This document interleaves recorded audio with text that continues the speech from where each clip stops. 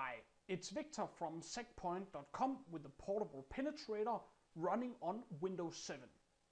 I'm running here the VMware Workstation version, and I have the Alpha AWUS 036H adapter, as you can see right here. And now I'm simply connecting the USB port into the Windows system. And now it is connected.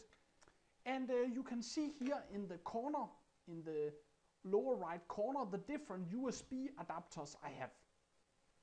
And you see this one Realtek RTL 8187.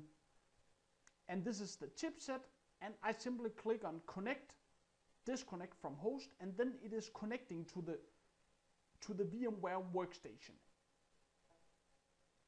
And you see now it is connecting. You can also go up in the menu here, and here you can go to removable devices and you can connect it as well.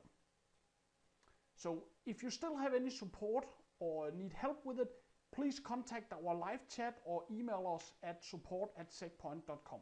Thank you.